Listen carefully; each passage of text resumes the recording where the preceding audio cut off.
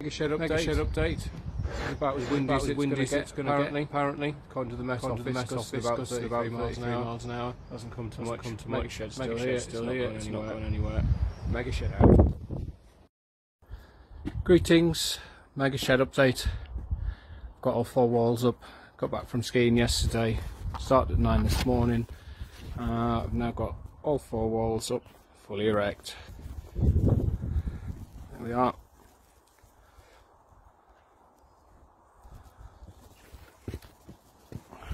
Well, just did this section with a window in it. Show you inside. Got some braces on it. I'll just be putting a few more timbers across the top just to tie it all together for the wind. Megashed out. Greetings, Megashed update. Got some roof joists up. Started last night, a bit late, had some house jobs to do. I didn't get started till about 9, so I was a couple of hours last night. I only managed to get as far as 2 joists up. Had a lot to think about. My design engineer has designed it with 6x1 roof joists, which poses me a few problems. One, I hadn't really considered how I was going to attach them to the verticals. I'll probably get some backlash from the professionals here,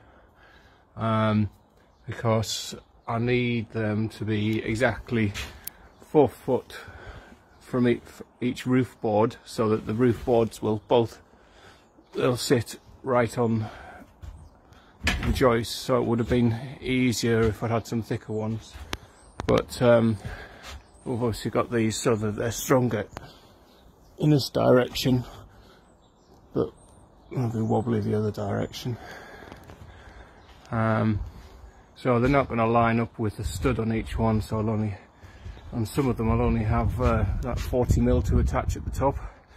So one solution is I could get steel joist hangers that hang down and go underneath and up there, but I'm too tight to buy those, and all of the ones in wicks are for thicker timbers anyway, so I'll work out some other solutions such as here. They'll be covered up, you won't be seeing anyway, but there's 11 of these to go in, so I don't want to buy 22 joist hangers.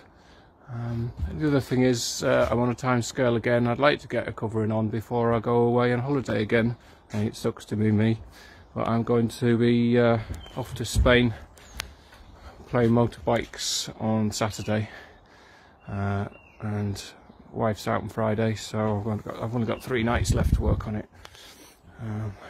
Weather's finally changed, it's starting to get a bit wet now, which means it's a pain trying to keep the tools dry, but if we get a roof covering on, things will be a bit easier.